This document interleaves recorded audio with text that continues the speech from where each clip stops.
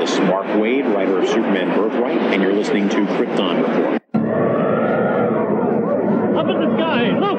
It's a bird! It's a plane! It's the Krypton Report!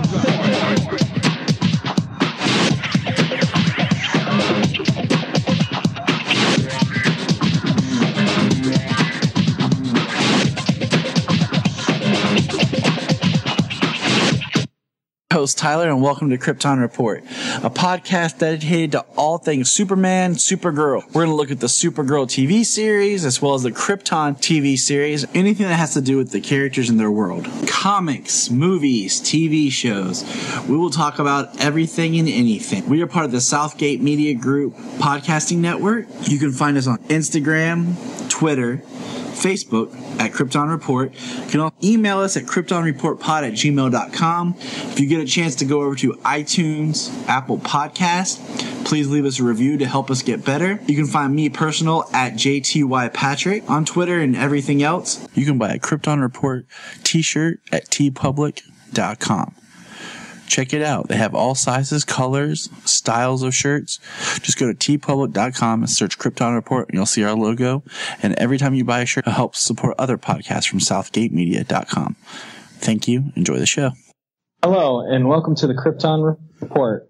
I am your Superman Red, James Cole, and with me today is your host, as always, our Superman Blue, Tyler Patrick. That's right. I'm here. How you doing?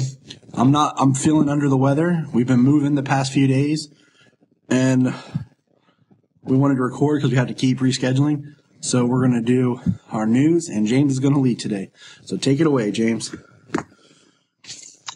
All right. Well, we've had a number of issues come up, number of news items come up. The one thing I want to start off with first. How do you feel? You know, Teen Titans Go. Yep. Yes, Teen Titans Go. They had cast some members of the Justice League, but they cast Superman, and it's going to be Nicolas Cage. I'm happy for him. He'll finally get to play Superman in some way. And I guess right. With as crazy as Nicolas Cage is, Teen Titans Go is the best platform for him to do this. Yeah, I'm very interested. With his personality, it certainly matches. I didn't really have a desire to see that movie, but now I do. Right? Yeah, that actually does help. I was going to take my kids to see it. They like Teen Titans Go. It has its moments. It's extremely meta, but what are you going to do? It's very referential. Yeah. You know, they reference everything having to do with DC, and they're able to make fun of it. You know, it has its moments. Nicolas Cage was going to be Superman in Tim Burton's Superman Lives, which they have actually done a documentary about. Which one day we're gonna review that. It's on the schedule at some point. We'll get there. Well, I actually still have to see that. Exactly. I haven't seen it yet. I think what you do is I either need to come visit you or you guys need to come here now that we have this guest room that we're fixing up, and we can just watch it. Oh, excellent. Yeah. That's definitely a good reason for a trip. Exactly. It's only 2.5 hours to Columbus, so that's not too bad. It's not too bad. In the grand scheme of, I think it took me 3.5 to get to Phil. So, beating Phil. Yeah. In closeness. Yeah. There you go. All right. So, you know, next thing we got here, movie-wise, Kristen Wiig. She has now, we talked before that she was in talks to be Cheetah for Wonder Woman 2. And she has now been officially cast as Cheetah in Wonder Woman 2. You know, I'm okay with it. I mean, I've never seen anything I've really liked her in. Like, she was okay, funny and stuff, but there's never anything where I'm like, I really like Kristen Wiig in that. And I've seen some of her other non-comedy stuff and more indie films. But I'm just like, whatever. We'll give it a shot. You know what I'm saying? I'll give her a shot. Yeah. Cheetah's not a character. I'm definitely... It's not a character that I'm like, oh my gosh, if they screw this up, I'll be forever scarred. I'm like, Oh yeah, they pretty much have a clean slate with the character. I mean, I'm kind of in the similar boat, with Kristen Wiig. I mean, nothing she's done has been like, oh wow, like standout. I know who she is. She's had some leading roles, but there's nothing I've hated her in either. So, clean slate for the character and an actress with some experience. Yeah. I'm interested. Lots of. At first, I was thinking like, man, I hope they do some practical effects on her. That would be really cool. They'll probably do majority performance capture, and I think, like, as we record this, people, Krypton is premiering, and we just don't have cable, so we'll talk about it tomorrow. But yes, when we can stream it. Brainiac, is makeup on Krypton, and it looks really cool. And then I think about like Planet of the Apes, how that mocap looks on the apes. So, right. I got my hopes up, I just want it to look good. I'm at a point. Yeah. I'm getting. Absolutely. I'm getting burned out on CG. Because I feel like it's getting used for everything to where I'm like, I feel like I'm watching animation sometimes more than I'm watching. All these big. Yeah. Right. All these big villains, they're all CG.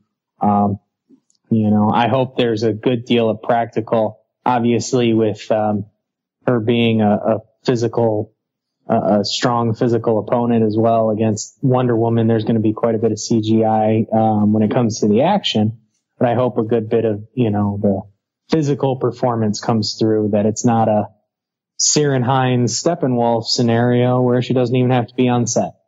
Yeah, exactly. With the cheetah, like, they should use her face. Like I said, more Planet of the Apes. And also, what was I thinking of? Oh, like a few years back in 2012, when the Wolfman came out, like Rick Baker's practical effects for the Wolfman look amazing. I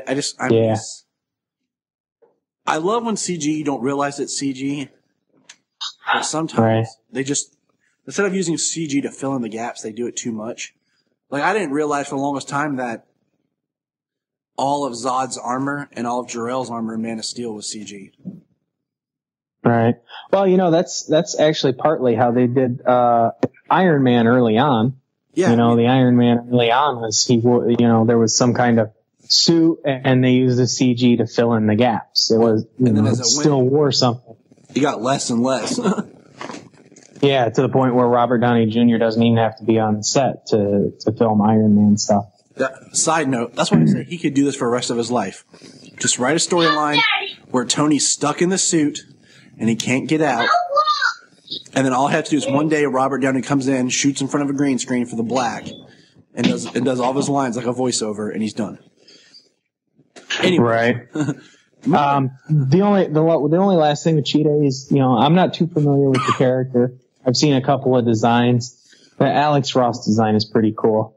Yeah. I really liked recently when they did the Rebirth Wonder Woman, how Wonder Woman came out every 2 weeks, but like week 1 was a current story, and then like week 2 was a flashback story. And they kept alternating like that, and they told a really good Cheetah story in there. So if you get a chance to check out Rebirth Wonder Woman, to kind of get your hands wet on the more recent incarnation of Cheetah. Excellent. It's on the list. And then, just the Wonder Woman, they've got, they're supposed to be starting to film in the UK in late May. Apparently there's going to be some, possible shooting in the US, probably around DC and Langley. That would make sense. In Virginia. That would make sense. But I'm very curious about how, because technically Wonder Woman's supposed to be more in the shadows. So however she does this, it's going to be not a big thing, Yeah, I kind of wonder if it's still going to be more like Black Ops, if perhaps the Steve Trevor, I guess, of the supposed 80s is when the movie's supposed to take place at this point, or is what we've heard that, he's still like Black Ops kind of thing, that she's, working with maybe an early Argus type deal. I'm curious. I'll give it the benefit of the doubt, Let's do something cool with it. Yeah. While we're talking about all right. Here's one. No, you go ahead. I'm too tired. You lead. Yeah. Okay. Well, the Shazam logo was just released recently. It looks sweet. So what do you think? I think it looks pretty cool. I'm pulling it up right now. It's on my phone here. It's nothing too over the top. It's just right, I think, for Shazam. Big Z. Yeah, and it's got the lightning bolt behind it. Big Z on the lightning bolt. And then it's got the exclamation point and says 2019 only in theaters. So I think it looks cool. Yeah, me too. The one thing about Shazam is I don't care if it's the main villain. Nope, don't mind. Just I really would like to see, even if it's a post-credit scene, The Rock as Black Adam. Yeah, that would be good. I mean, even as a post-credit scene, it could just be a stinger from possibly the past. Exactly. Just something where we at least get to see him in costume as the character before, he never does it. Kind of like we don't know what's going to happen with Deathstroke Joe Manganiello, but at least we got that one scene. Yeah, exactly.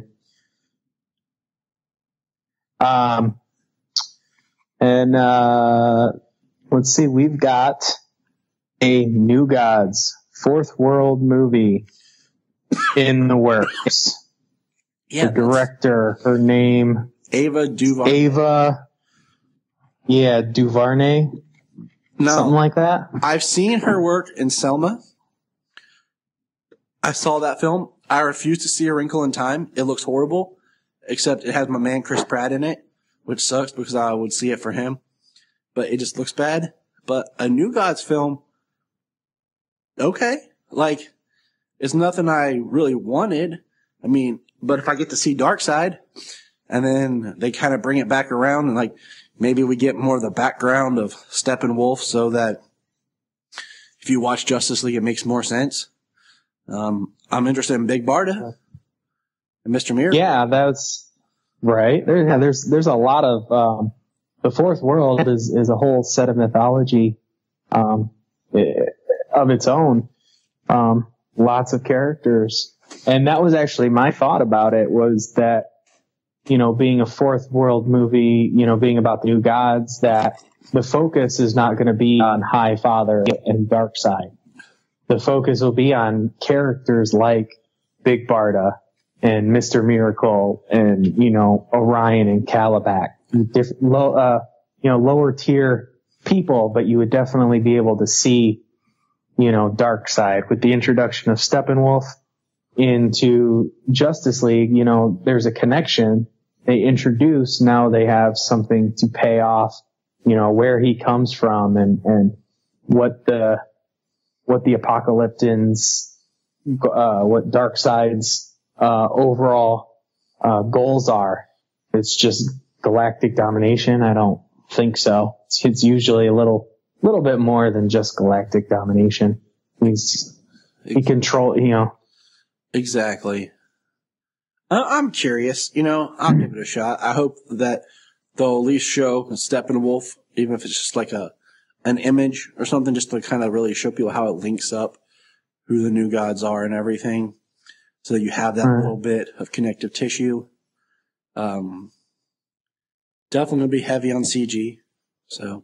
Yeah, that'll be, I assume that would be an expensive movie. Doesn't seem like Warner Brothers pulling the reins back on some stuff. If they're going to produce a New Gods. I really think, okay, I'll tell you right now, that just the idea of a live action Granny Goodness scares me. Granny, the best Granny was Ed Asner voicing Granny Goodness on Superman the Animated Series because it was the creepiest thing ever. Yeah, he was perfect.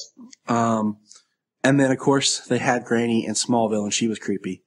So just thinking about Granny, I'm already scared. You know, it was kind of funny. I heard somebody talk about it. It kind of came down the line. I heard it on another, might have been Holy Batcast they were talking about it, but it would be interesting if Tyler Perry were to play a Granny Goodness. Yeah. Kind of along the lines of an Ed Asner guy playing a female type role, but, you know. Yeah, but he's too comical. Like, I need someone that's going to make me feel, like, creepily uncomfortable. I'd even be fine with them getting somebody than having someone else do the voice. You know, like, in something. Or, I mean, with digital technology, they could just change the voice, alter the voice, drop the voice, whatever.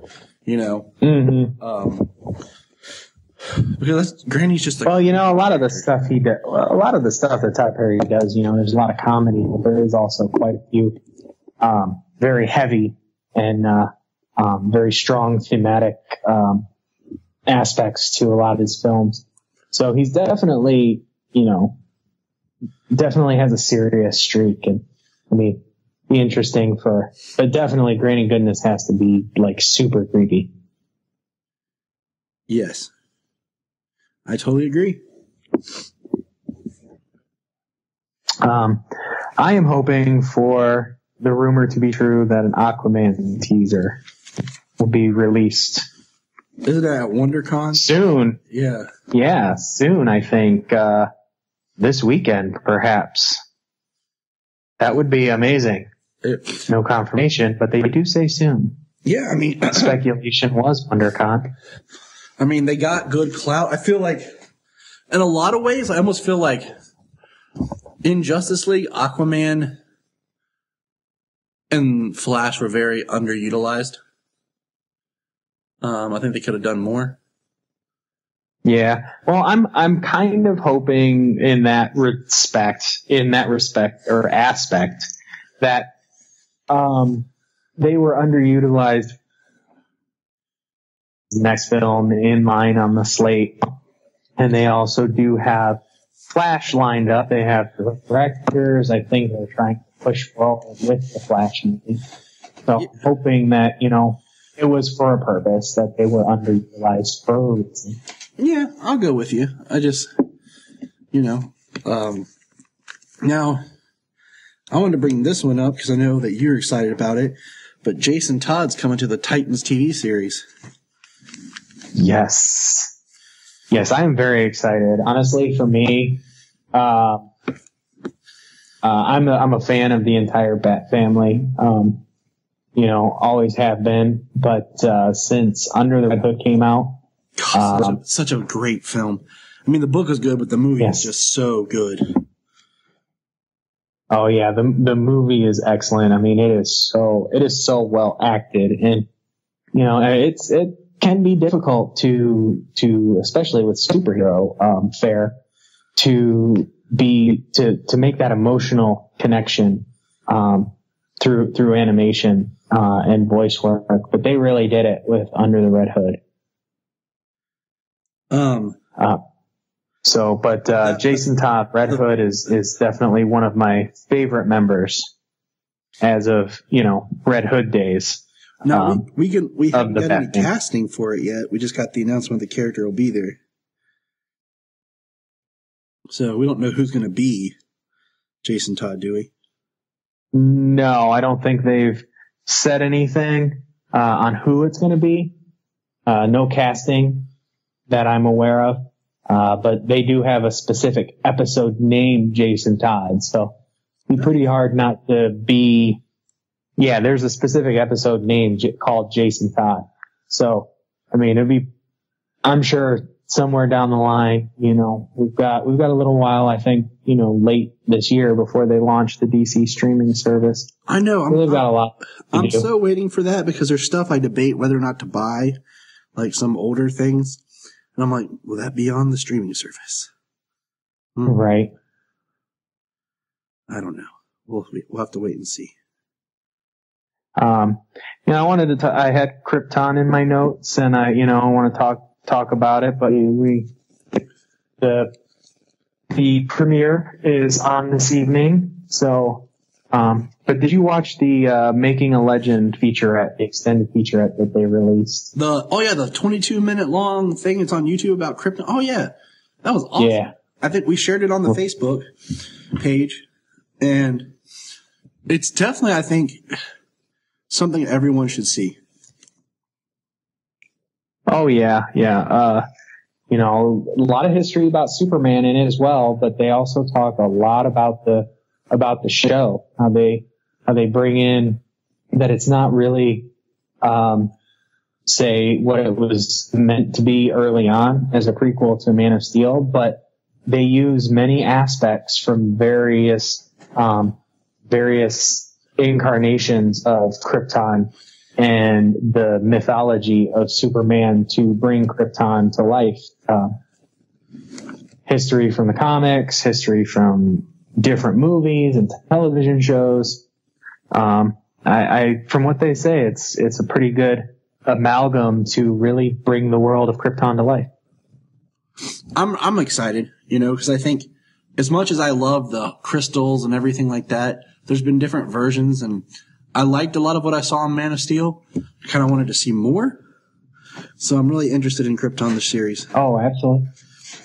All right, here. Yeah, well, from my understanding, the early descriptions of Krypton back in like the late, in the early days of Superman, the early descriptions of Krypton were much more rugged and harsh, like the version Man of Steel was, not the 78 clean white Donner Krypton. Yeah, and I kind of wonder where that originated from. I need to research that now that I think about it. I've never really thought about it more. All right, hold on. We're going to pull up this real quick. We'll do this. We don't have to. All right. Years ago, back in 2007, I want to say. Yeah, that sounds right. For some reason, DC was going to do a Justice League movie, roughly titled Justice League Mortal, that had nothing to do with, at the time we had Batman Begins in 2005 and Superman Returns in 2006. They were going to do a separate movie with all the Justice League characters. So, a while back we got to look at the actress who was playing Wonder Woman. They released her back in 2015. They actually released her costume photo. And we just got our first look at DJ Catrona, which I only know him from more recently, where he played one of the Gecko brothers on From Dusk Till Dawn, the TV series. Oh, never seen it. But yeah, we got to see his Superman outfit. And it's very blue. Yes, very, very blue.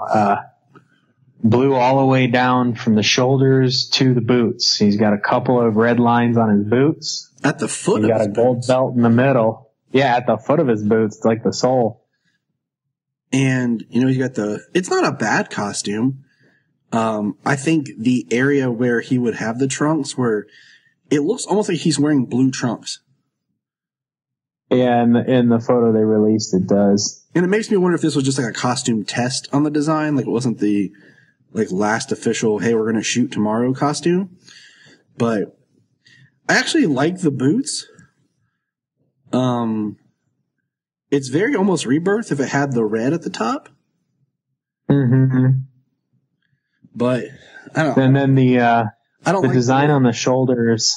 Yeah, I don't like and the S, the way the red comes over, that's almost reminiscent of like Injustice. And I mean, I waited at first before talking to you about this because I want to make sure it was official, but I guess it was. So. Yeah. But yeah, I mean, it's definitely, it's kind of up there with, did you ever see the Superman, flyby costume?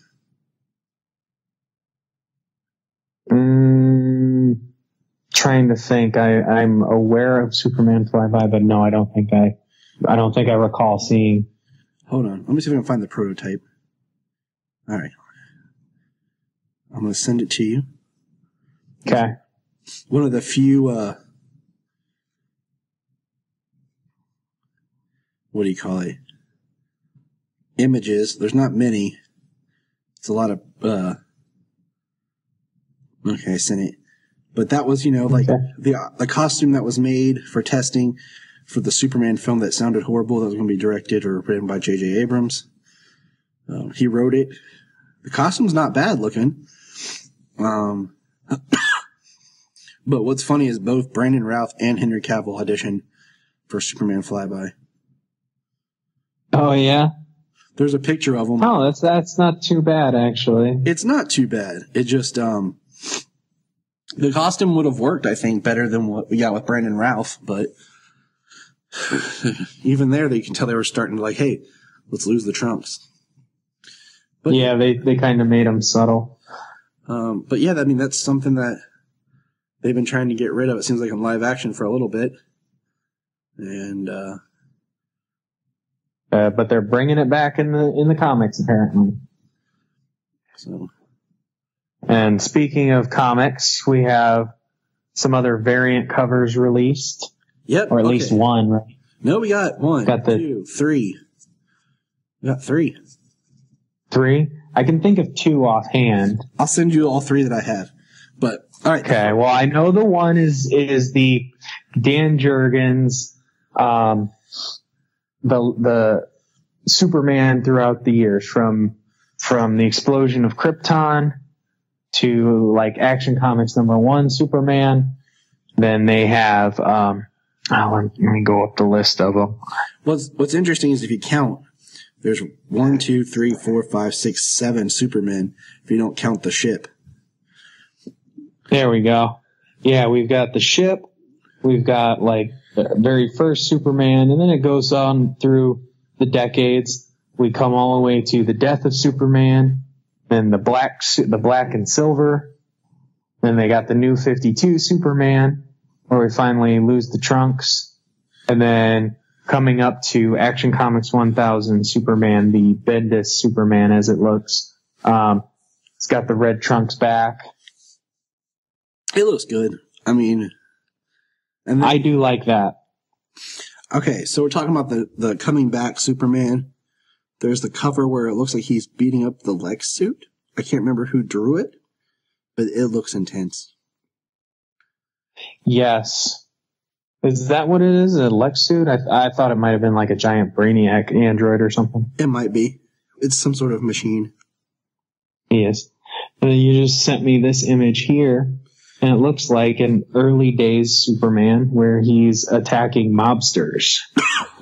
Like a straight out of Action Comics #1. Yeah. I love where it. he was fighting criminals of the day. Not supervillains, just criminals. I do. That looks really good. It's updated. The artistic style is very new, but the suit is definitely very classic, plus the atmosphere of fighting mobsters with Tommy guns. And then the last thing for comics is DC is releasing Black Label, and we have a poster for Frank Miller and John Romita Jr. doing a Superman Year 1. It's just kind of Clark in the sky with his glasses falling. Mm-hmm. So I don't really know much about this Black Label, but what are your thoughts on Frank Miller? Well, I mean, Black Label, I don't know about, I mean, just some kind of out of continuity stories for different characters. But Frank Miller, I've enjoyed a lot of what Frank Miller has written over the years, and he has gotten the stigma over the years that he doesn't like Superman. And I think he wanted to do this. He wanted to write a Superman, show that he does care about the character. He could be very. He definitely has his own way of writing. Yes. Evident with Batman Year 1, The Dark Knight Returns, Strikes Again. I haven't read The Master Race yet. Me neither. I feel like Frank He definitely Miller, has specific. he really worked in a darker time. Like, did you ever read Batman, All-Star Batman, Robin the Boy Wonder? I heard that was good. I have not. It's weird, like, because there's parts that are good and there's parts that are just crazy. And I feel like Frank Miller's dark take on I things, heard that as well. just, it doesn't resonate as well nowadays as it used to. I think Right. the period of the ultraviolet 80s worked great, but now we don't want that. And I think that's some things that people had a hard time with Batman v Superman is, I mean, so much of Batman in that is straight up a Frank Miller Batman. But people who don't read the comics don't know that, and they had a problem with it. Yeah, people only know Christian Bale. That's the newest Batman. You know, I mean, before Keaton, only people knew Adam West, and they thought Batman was a joke. You know, now even people who like Bale think Keaton was a joke. You know, as dark as Tim Burton's films were. So, you know, the characters all lend themselves to so many various voices. You know, so many various takes on the characters. You know, as long as a certain spirit stays alive with the character, Agreed. You know, they should be interpreted, and not everybody's going to like every interpretation, but I don't see the reason why people need to tear them down either. That's just people just want to complain about something, you know? Oh yeah. But I am looking forward to year one. I will certainly be picking that up. Oh, I will too, just because I'll give it a shot. Giving it a look. And we'll probably review it. But we are less than a month now from Action Comics 1000. I know. I'm so excited. Be reviewing Krypton. Yes. And I have with me, as always now, since Jania's busy, the Superman Red, Mr. James Cole. Welcome, James. Hey, how's it going? It's going well. Happy to be filling in.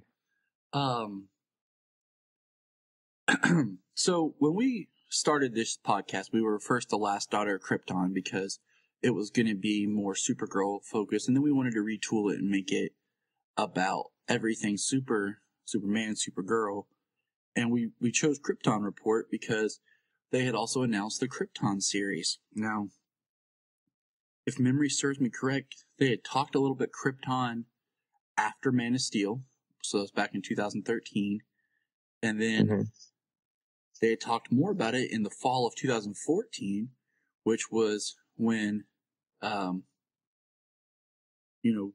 premiered, and still no Krypton. And then Supergirl's come and is on season 3 now, still no Krypton. Then Krypton was supposed to premiere in the fall of 2017, because I have the teaser trailer they released that says 2017. And then no, and now here we are, spring of 2018, and we finally have Krypton. Now, one thing we're going to talk about during this is when the show was originally conceived, it was going to be more prequel to Man of Steel. And I feel like what we're getting is this beautiful kind of hybrid of Man of Steel Krypton, some Richard Donner Krypton, some comic book Krypton, so a very kind of nice amalgam of the Kryptons that we've seen in other works.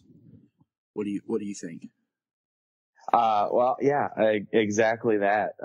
An amalgam of everything Krypton. Almost the only stories of Krypton is about its destruction. So to see life on Krypton, it's really cool. A lot of the set designs are quite reminiscent of Man of Steel. Lots of the curvy rooms and the darker, grittier tone. Yeah. Which, from what I have read, what I've come about is that the Krypton from Man of Steel is more is more in line with the original ideas of what Krypton was, of more of a harsh environment, not the crystalline, clean, everything straight, like Donner had come up with. Now, when I'm working backwards here. I'm trying to realize, I was thinking, when did that first appear? Was that first appeared in the comics? And I haven't done as much research as I would like to have, because it feels like once Superman the movie hit with that's the imagery we've got. In the comics, it adapted to it. I mean, every live action version of Superman up until Man of Steel, but even Supergirl kind of took some aspects from that world, had been very much in line with that kind of imagery. Oh, absolutely. Once Superman the movie, came out, that put Superman mainstream, and, everybody's idea of Krypton and what it should be was crystals and like an ice planet and stuff like that. Which, I'll get to that as soon as we start. So let's go ahead and start. So in on the episode. Let's start on the episode. Okay. Episode 1. All right. Well, pilot. Yes. Pilot. Yes. The opening. I like the opening. Kind of a monologue to Kal-El. As talking to him in the future. But what I liked when I first saw it was that the planet seems to rotate and always face the same side. Like half of the planet was ice, and the other half of the planet was more sunny, more bright. It literally had a divide on the outlands and the cities. I didn't notice that, but that is a really cool observation that really plays into like what we were talking about like the amalgam of what we're looking at, with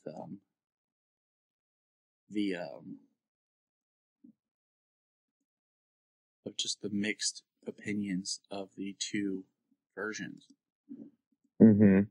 So that can play into that. Now, I do not like that Superman's grandfather's name is Sigel. Okay? Because if you say it too soon, too quick, it sounds like you're saying Sigel. And when I say that, I think of Jason Segel. Maybe it's a play off Siegel for, Siegel and Schuster. Oh, yeah. But the thing is, like, I thought Val-El was a really cool name. And then, like, if that was Jor-El's father, and then him naming his son Kal-El, keeping that A-L sound would have been cool, because this very much seems like it's a show about grandfathers and their grandsons. Yeah. Since Sigel's father didn't really play a huge role as much as they talk about Val. Because let's just talk, like, the opening is Val-El being on trial and losing his rank. Their coat of arms and everything was taken from them, and they were unranked. And I thought the idea of the class society like that was really interesting. Really seeing that there's like bottom level Kryptonians and then the hierarchy Kryptonians. Yeah, they definitely have a strict caste system. So in place. I really liked seeing that. And, Val gets that taken away because, this is like supposedly 200 years roughly before Kal-El, and their timing's different. So, their timing there's a issue about that too that I wanted to talk about when we got there. Okay. They seem to live longer lives than their life expectancy is quite a bit longer, 2.5 times longer than what it seems for human life. And I can go with that. I mean, it's also how they measure time. Ours is about rotation of the sun. Just like on the other planets in our solar system, 1 year equivalent is longer or shorter, depending on. So that doesn't bother me. What one thing I rewatched, just out of curiosity, I rewatched Man of Steel to pick up just things from the Kryptonian like beginning, and then when Jor-El talks Krypton, you know, he talked about that they were already exploring space before artificial population control, but he doesn't ever say that they found other life, which is interesting. Because, you know, the whole purpose of this is Val saying that there's other life in space. And people are basically not believing, but they're all aligning themselves with the voice of Ra, this deity. And I'm not sure if they're thinking the one with the gold mask is like Ra or the voice of Ra, or if it's a prophet or something. But you have to align yourself with Ra, or... Yeah, he certainly seems like, at least like, I don't know, maybe like a Pope type figure. You know what I mean? The person who's, you know, closest to Ra. And that's really the what I picked up from him too. Yeah, they definitely are, even for being a scientifically advanced society, they're still very holding on to their religious beliefs that religion and science can coexist, at least there to a degree, seeing as they sentenced Val-El to death for treason. Now, I like everything you said up until Val-El's death and treason. You know, the idea of things living together and everything. I thought that was, you know, that can be very interesting. So, the beginning is Seg, which I'm just going to call him Seg because I feel like when I say Segel, it just doesn't sound as great together. So I'm like, Seg. Well, that's what they call. Yeah, well, you know, that's what they call everybody. They call Val, they call him Val-El, they just call him Val. Ter, she calls Ter-El, she just calls him Ter. And everybody calls Seg just that Seg. Well, also, they kind of, I wonder, did they, they were D-class, but were their last name, was it completely, like, taken away? Almost as if you're not ranked, you don't have a last name, like a family name. Right. I kind of wonder. Well, yeah, I mean, a name, I mean, they lose the name, they lose the guild symbol. You know, the father tells him that, you know, being in possession of that symbol is against the law. So, like, they will wipe out everything. Name, guild, house, the whole. Some scary stuff. But, alright, so I will say one thing. I wanted not to listen to any other opinions about this till we got to record. Mm-hmm. I did listen to my good friends Mr. Zach Moore from the Always Hold On to Smallville. Him and Lance talk about it. Oh, yeah. And what's funny is a lot of the things they were saying, I was sitting there listening like, oh my gosh, that's what I was thinking. So anything that I repeat can also be found on the review of the Always Hold On to Smallville, because I don't want people to think I'm stealing their ideas. But we cut to, was it like 14 cycles or whatever later, and it's 14 years later. Seg is fighting in the bar, and it kind of reminded me of Star Trek, you know, Chris Pine, Jim Kirk scene, and they're hustling. We find out there's a curfew, guards pick on him, and I mean, if you look at this, and you look at a 24-hour, like, or a 1-day time frame, everything Seg goes through, let's see, I'm trying to remember. So he does that, and then his father, like, I thought this was going to play more into the plot, but his father left his medication, which I thought was interesting. Being the advanced society, I thought part of the artificial population control thing was wiping out diseases and things like that. But his father forgot his medication, and Seg was taking it to him, because his father worked for the guild, which is extremely degrading. Yeah. And we have along the lines of like disease and stuff there, you know, I mean, you could still think that perhaps,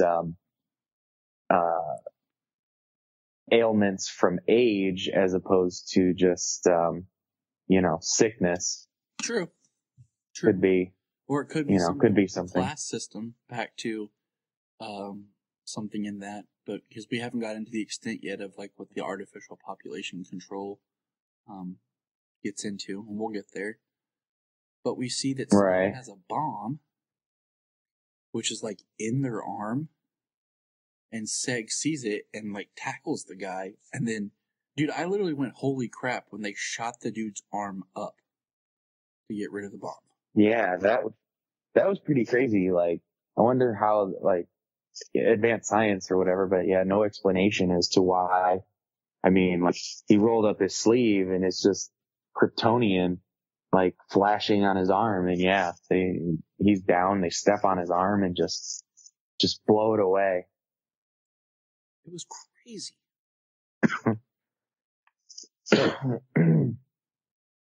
But, excuse me, I've been a little sick the last couple of days and I cough a couple times. Please.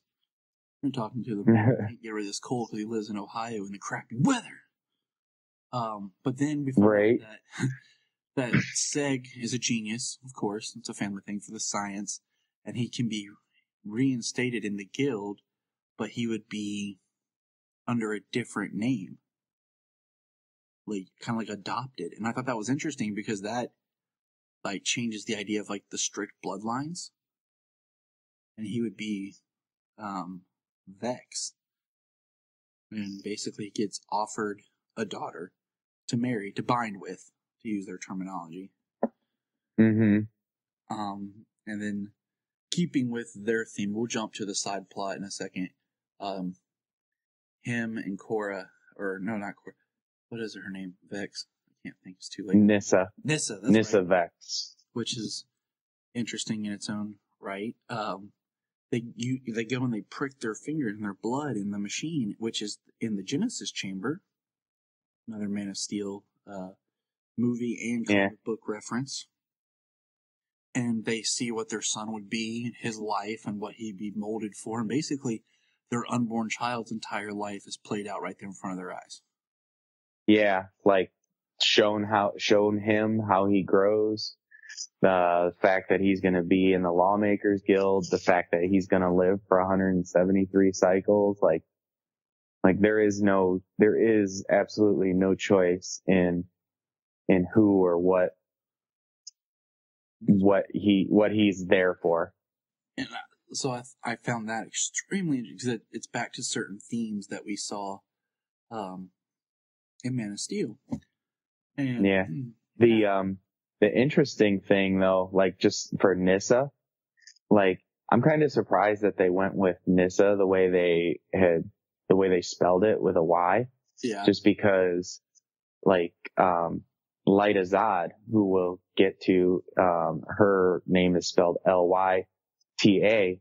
I would have thought like maybe the Y, that her name would not be Nissa, more like Nisa or something. Yeah. Yeah, I totally agree because spelling is very. The choices you make in the spelling is very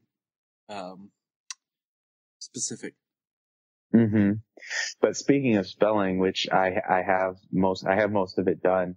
I went back and did the research, took screenshots of all the Kryptonian, like in the beginning when they go to where they open up on Kandor City, and it's spelled out in Kryptonian. And then it translates to English, but all that spelling is correct from, the comic books, letter for letter, Kandor City, 14 years later, the Military Guild, the Lawmakers Guild, and the Genesis Chamber. Plus, I'm even trying to translate like the bar name. Nice. So, I just want to, I want to do that. I want to put it up on the social media page for, just the accuracy, the time the level of detail they took to, develop the show, that it's not just Kryptonian symbols scattered all over for no reason, just to make it look like Krypton. Right, like they're not just randomly putting script up there. Oh, that's Krypton writing. Yeah. So, and that Krypton writing itself. Actually, considering one thing real quick about the writing, you know, the S we seen in Smallville is that's the Kryptonian S, which is actually the pentagram with the eight inside, the full symbol all the way around, which is it's like the 8 inside of the pentagram. That actually that's the actual S, that's the letter S, but their symbol, the house L symbol is an S. So their S is actually the 8 inside the pentagram, whereas the family crest is like our human S. So it actually makes a separation that, you know, S doesn't just mean S. Yeah. Like, it kind of makes me mad, like the whole, it's not an S. Well, here it's an S. Well, that's only in the United States, English. Okay? Mm-hmm. Just kind of like, I don't know how familiar you are with Led Zeppelin. When they did their symbols, and there's one symbol that looked like the word Zoso, but it's a symbol, but everyone called it like the Zoso, but it's not supposed to be that. You know, it's just, and that's kind of what I think about, like, yeah, it was RS, but to them it's not an S. And I mean, we know that when Superman was first created, the S was for Superman, okay? Yeah. But they didn't want to make it tacky, and they over time made it the family symbol and hope. So it's adapted. But yeah, I mean, it's an alien language that they're writing. Just looking at different languages around the world, like the way things are written, sometimes isn't the way we think they would be pronounced because of our language. So that always annoys me. Mm-hmm. So now talking about Lyta Zod, we find out that the House of Zod is part of a special, what do they call themselves, the tip of the spear elite guard. I did, they call themselves, Sagittarius Zod. So Sagittarius Zod. I wrote it down. She brought up Sagittarius Zod. And then she talked about them being the tip of the spear, that other city states and factions like Black Zero. So it seems like there's, you know, civil warring on the planet, that Krypton is not a planet united. It is a group of nations, as it were, warring against each other. And I thought that was interesting. And then we see that, I can't remember her name, but she's also referred to as Primus Zod at one point, because I think she's the leader of the House of Zod at the moment. Her name was Allura Zod. Okay, come on, seriously, we can't pick a different name. We have to use a name that's already associated with somebody. Like, we can't make more original names. Right. I seen an article that she's no longer supposed to be Allura Zod, that she's supposed to be Jaina Zod. So I'm kind of wondering if that's not going to be something that's changed down the line, that was something maybe missed in the pilot after they had already filmed and yeah. So I'm gonna keep an eye on that moving forward. But she fights Lyta Zod and stabs her in the hand. Yeah, her mother, she stabbed a knife right through her hand. Which was crazy. And then we find out that Seg and Lyta are a thing. And they're in love.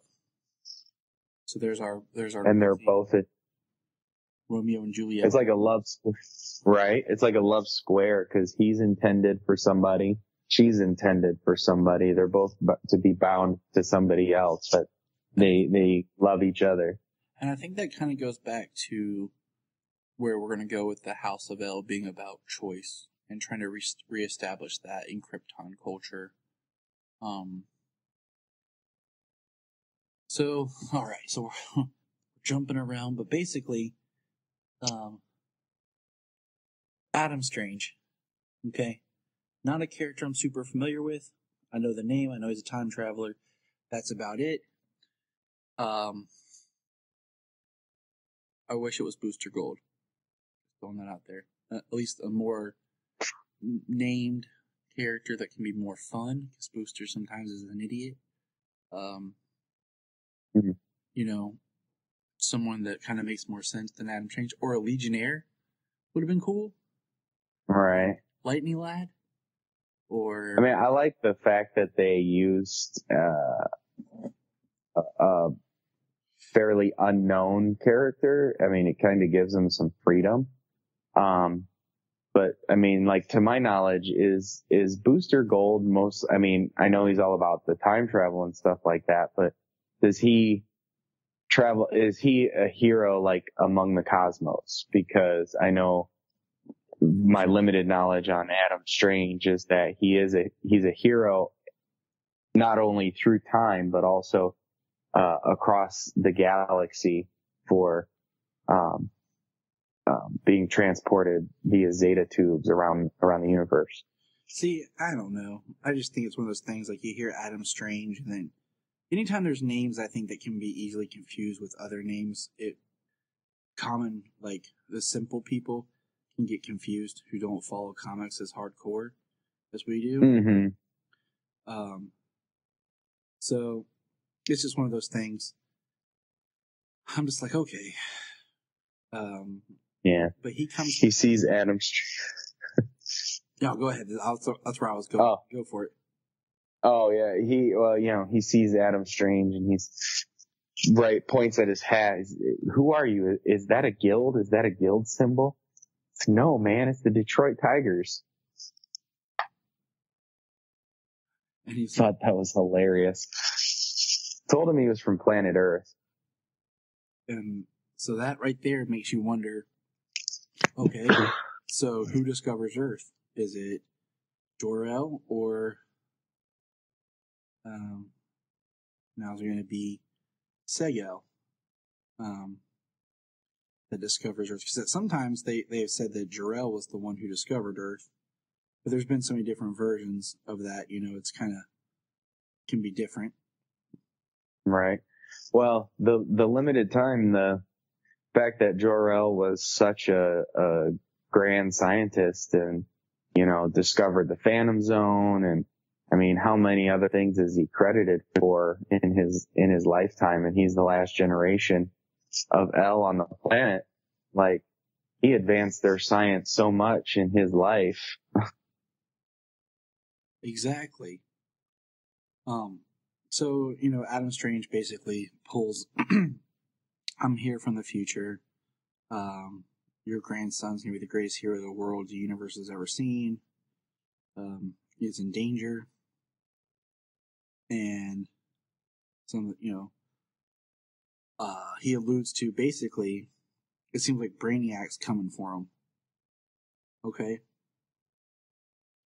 And I kind of think to myself, like, alright, so is this Brainiac from the future who gets beat by Superman, decides to travel back in time to stop Krypton or everything? So is there technically two Brainiacs right now? The one from the future who's in the past, and the regular Brainiac? You following me on my time travel logic? Yeah, I am following you, and yeah, I mean, that's a time travel aspects can make things very confusing. It'd be kind of neat. So until it's spelled out. The Eradicator. That's something I'd like to see. Right. The way they've changed and done the Eradicators now. It's being like these. Mm-hmm. They kind of remind me more of like the Manhunters. So I kind of would like to see them show up on this series. But that's side note. So yeah, so that kind of was like the time travel of course, just him being there. Adam Strange talking to Seg that can mess up the future. But he brings and shows him the cape of Superman that's slowly disappearing. There's our ticking clock. Our disappearing cape as the timeline can be changed.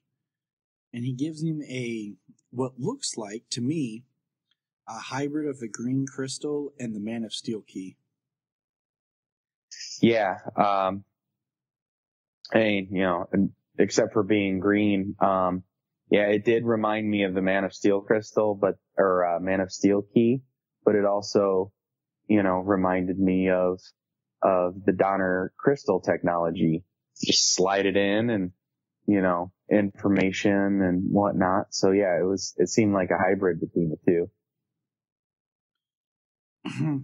Man, I feel like there was so much that was thrown at us in this pilot, but we find out that he goes to tell his parents. They don't want to answer him about it. Seg goes out, gets in a fight with the police. And his parents are keeping it from him. Yeah, his mom shows up, and they find out. And they go and they find out that basically the fortress is a family thing. That Val-El had his own fortress. This is the key where he would do his research.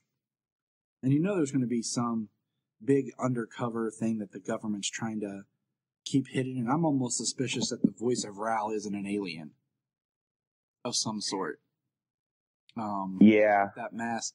And that's why they're trying not to prove aliens exist or whatever. Something, but so we get a fortress, which is really cool. And there's some cool concept, like sci-fi ideas I have about this, but I'll save those as the show progresses. Then basically they stole a ship to get there. The police track the ship. The mom hides Seg. And wipes the nav system so they can at least find the location of the fortress. And then the police basically take her before the council. They don't want it to be recorded that Seg was there because they really want Seg to be back in the guild. But then Tear comes forward and says that he was with her because they know that somebody else was with her in the vessel. And then Seg watches both of his parents murdered by what is called her leader Zod. Mama Zod. Lyta Zod's mom. Mama Zod. Yeah. Mama Zod. She it seemed like she was kind of doing a mercy killing for the safety of her daughter because of the relationship.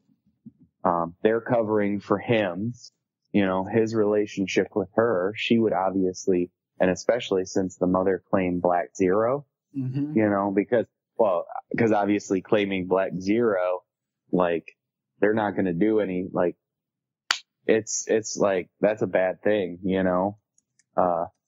she claimed Black Zero, so it's,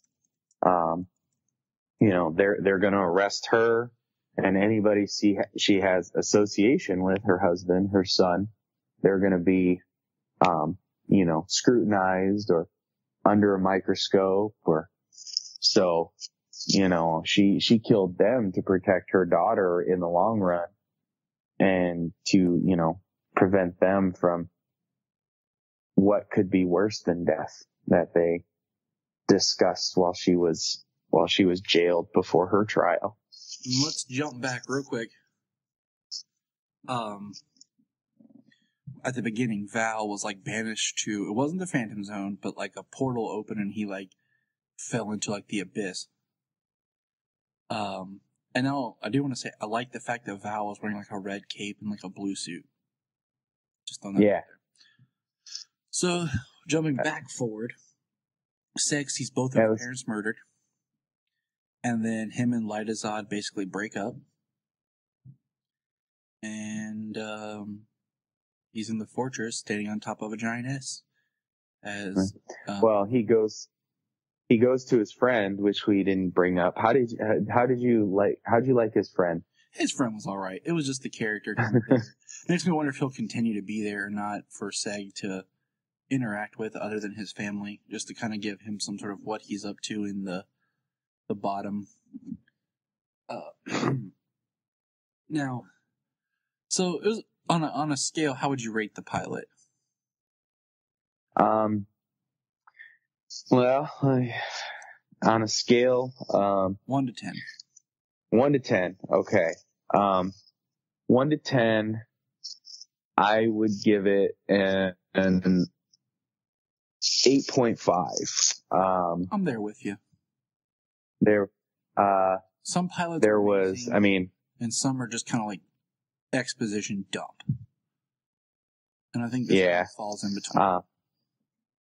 Yeah, it was definitely in between. There was some action.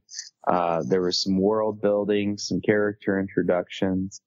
They've only got 10 episodes to unfold this story, and there's obviously quite a bit. Everybody's got an agenda. Seems like Nissa has an agenda. Obviously her father being the lawmaker, the voice of Rao. He's got a mask with 6 faces, 3 on the front and 3 on the back. Like the all-seeing, voice of Rao. And, the cinematography was really good. Oh, it's definitely the acting was. It's very epic. It's very cinematic. Yeah, very large in scale, but it draws you into the world. It seems like a real place, and like the one thing, like always hold on to Smallville brought up was their dialect and how they talk. Sure, they all sound British, but they're all one dialect. They all come from the same area, the same region, so they all have a similar dialect when they speak. But also in Smallville, Julian Sands Jor-El tells Clark that that it's a mistake to think that Kryptonians were much different than humans, that they have the same range of emotions and ranging from good to cruel, jealousy, they run the same gamut of emotions and everything that we do. So the fact that they interact and they live similarly to us, it doesn't seem like that would be a stretch. Like, why does an alien world, especially when it's been brought up in the past, that to make them more relatable, I'm sure, but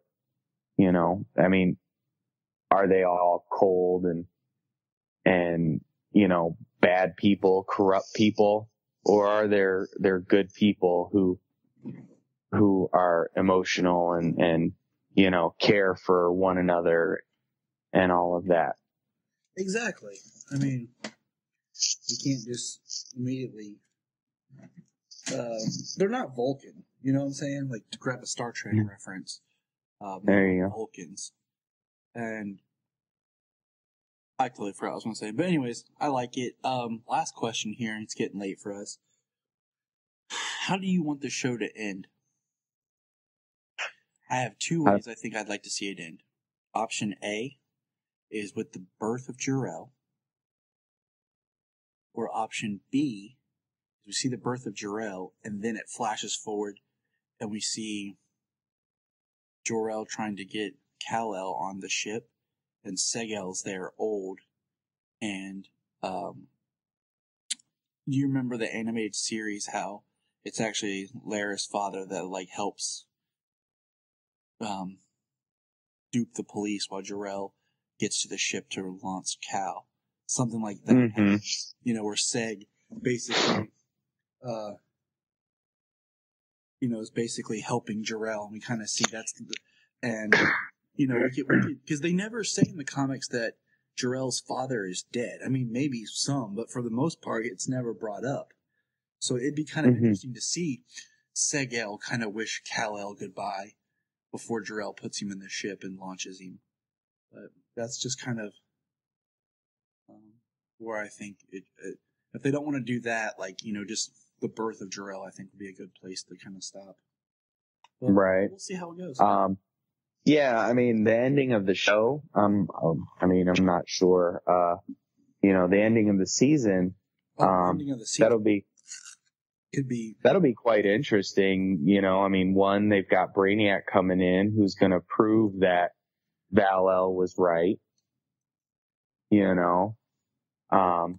Brainiac, his skull ship and the makeup and everything. Brainiac just looks sick. He looks amazing. Oh my gosh. If we hadn't already reviewed Superman Unbound before, we would do it now. And any listener out there, I highly recommend find that animated film and watch it. Yes. It's, Superman Unbound is great. And the last Superman standalone animated feature they've done up to this point, which was 5 years ago. Oh man, that was Man of Steel time, wasn't it? Yeah. Holy crap. They've done a lot of animated stuff since then. Yes, they have. So, the end of the season, Vex is going to be seriously hurt, for the part he's played, in destroying the House of El. Plus, where does the voice of Rao come in? And then everybody's going to know that they're not alone. So, it really opens up where they're going to be able to go from there if the show moves on to a second season. I'm pumped. I hope it does get a second season. There's some interesting things with time travel, and we're supposed to get something with Doomsday, and that whole history with it being like the Kryptonian killer machine thing. Okay. I got high hopes. Well, apparently it brought the highest ratings for a premiere of a show in 4 years on the SyFy channel. Because they haven't done anything of quality. It's been recycled stuff or just junk, but that's another conversation. Sharknado. Yeah. I've never seen Sharknado. I've never seen any of them. And the second one, because my brother-in-law and sister-in-law loved them, so they made us watch the first one because we had a big family get-together to watch the second one. And I was like, okay, I'll do it for the family. And that was it. Well, I've never seen it, and I have not seen a lot of what SyFy's done in a long time. Yes, so same here. This will, obviously for the show, but for the enjoyment of watching it. I enjoyed it. I enjoyed Krypton. I may have thought of some similarities to other things after it was all said and done, but watching the show, it had me engrossed, and I enjoyed it the whole time I was watching it. I think it's hard to do sci-fi anymore that doesn't feel like something else. Right. So much great sci-fi, and I'm not even talking about just the main two with Star Trek and Star Wars. There's been a lot of other stuff too. I think that's come along that's just, it's hard to come up with something completely, new and feels more fresh and original. So, yeah. Well, honestly, compared to a lot of stuff out there, Krypton is a whole lot more original, being an amalgam of movies and comics and, stuff from prior television shows. Being able to meld all of that stuff together kind of makes it pretty original on its own. Yeah, you're right. So yeah, anything else you want to say out there, my good friend? Just that I checked out the trailer for what's left in season 1, and they put a couple of clips out there on the app, and I checked those out. So I'm looking forward to what's coming. Plus there's been many stories of Brainiac going to Krypton for his purpose, for his collecting purposes, having nothing to do with, Superman. So I kind of like that better. I just like the idea of the destroyer of worlds, that his programming, like, it'd be even cool to get more in the origin of Brainiac if they wanted to. Mm-hmm. Right. Where he comes from. I'm actually wondering if the time travel aspect for Adam Strange, if he isn't completely wrong in the matter that Brainiac hasn't come back in time to stop the birth of Kal-El, or if this is just like one of the previously told stories that Brainiac did go to Krypton and, collected Kandor City and all of that, Did you ever read Convergence? No, not yet. Okay, so Convergence, slowly working my way through. We're introduced to a character called Telos, who's basically, if you think of Brainiac as Galactus, Telos is kind of like the Silver Surfer. Okay. That could be an interesting character to see show up.